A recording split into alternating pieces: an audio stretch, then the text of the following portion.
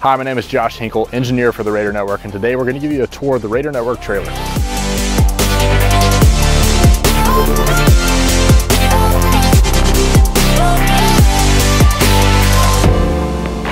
So this is the Raider Network trailer. It's a 2016 trailer. It's a 21-foot total length. It's 18 feet box and then a 3-foot V-nose. We're just gonna give you a quick tour on the outside and then we'll go inside and show you the positions and what we do. So this is the Raider Network trailer. Like I said, it's 18 feet box, 3-foot V-nose, so 21-foot total.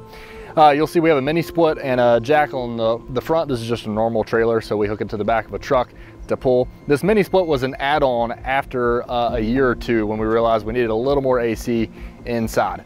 Let's go around the side of the trailer. So this is the driver's side. You'll see here is the only door on this side. So this is what we call our patch panel door. This is where all of our I/O for the trailer is. It's a little messy right now. When it was originally built, it was a little cleaner, but this is where we plug in every single camera, all the fiber for audio, for video, for comms. Everything for the trailer gets plugged into here when we go to a game or an event. So keep going around. You'll see as we keep going around, there's a back door. This back door is a hinge door to get into the back of the trailer, just like any trailer would. This door basically stays locked. We came through a few iterations of the trailer when we first built it. We'll go over the history in a little bit, but that back door was once originally used. Now it just stays locked and it really is not opened. As we keep going, you'll see there's a power plug here. This is a 30 amp power plug. The few places that we park it on campus, we have 30 amp receptacles that we can plug into, but this 30 amp power plug powers the whole entire trailer. So it's gonna power our AC units, it's gonna power our lighting, and it's gonna power all the equipment. There is some power limitations, and when we get to some of our bigger broadcasts, we will pull some extension cords just to offload some of the power for some of our equipment. We run a lot of equipment on the inside, you'll see in a second. We have another pass-through outlet here that we can run, and another little panel here that we can run some wires through if we need to. Keep on going. We have the front door, so we'll actually go in the inside in just a second, but this is the door to the main trailer. You'll see on the inside. We'll go in there in just a second, but this is how we enter and exit the trailer. At the very top, you'll see there's lighting. So this is LED lighting for the trailer. It's built on the 12-volt battery system, so we don't have to be connected to a generator or shore power for that to work. So that's more really our work lights for after a game or an event. We can turn those on and have lighting while we're hooking up the trailer, while we're powering down everything. We could just have lighting to be able to see. So that's kind of the trailer tour for the outside of the trailer. Now let's go on the inside. So we're now inside the production trailer. This is the door that you saw on the outside that we showed you on the outside. That's where we come into. When you come in on the right, there's a little desk here that we can put some random stuff on, food or really anything can be put here, with a ton of drawers for storage.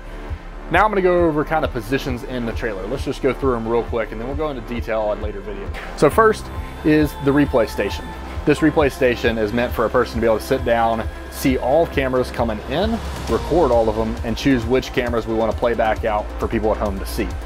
This person can also make packages. So let's say a person has a really good game. We want to show 3 of their best clips back to back to back.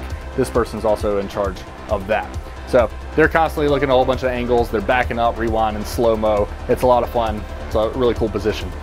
The second position is our technical director and our director station. In a lot of trucks, bigger trucks, this person's 2 people, but obviously we're a little bit smaller operation. So this person is in charge of what is currently on air.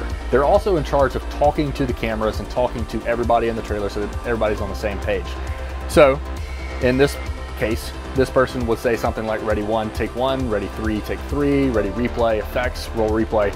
This person's directing the show and they're also pressing the buttons to make what they're saying happen. So let's keep moving. Producer position is next. So this producer position doesn't really have any hardware in front of them. They're the kind of brains of the operation. They're the ones that are going to be having a script in front of them. They're going to be talking to our talent in the booth and making sure they know which direction we're going. And they're kind of leading the overall storyline for the whole entire trailer and all the crew inside of it. This next position is our graphics position.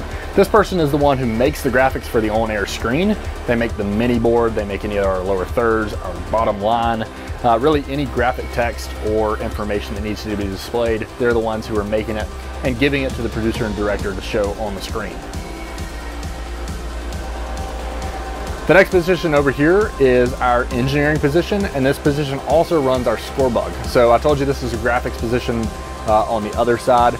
These two kind of work in tandem. Our graphics position is going to make more of our lower thirds and statistical information, while our scorebug operator is going to run just what you think of, just the scorebug. So the data on the scorebug, the score, the time, the down and distance, if it's football, fouls, if it's basketball, stuff like that. They're going to run all of that from this position. The engineer can also come here and they can change things in the trailer, whether it's routing or multi-views or really recording anything that can happen in the trailer. This position is also for engineering. It's a 2-in-1 position and it works really well for a small broadcast truck like us.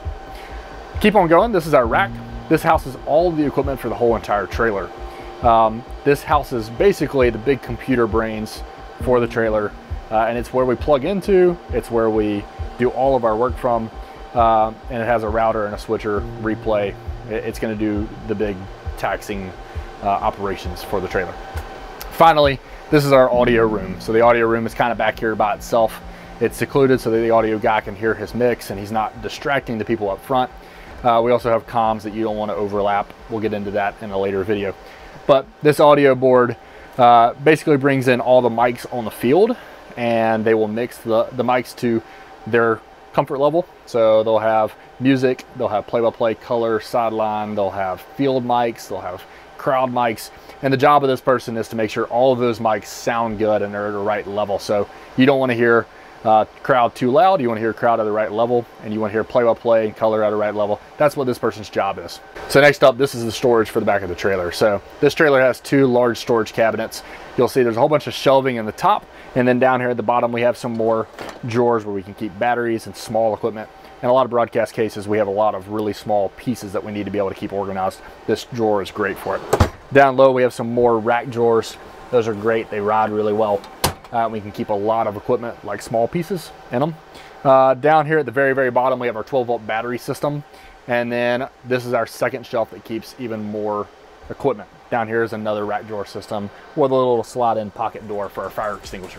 So that wraps up the Raider Network broadcast trailer tour. So that's just a generic overview of what we do inside the trailer. For more videos and more technical descriptions of every single position and all the equipment and engineering that goes on inside this truck, please subscribe to the channel and we'll have videos coming out soon.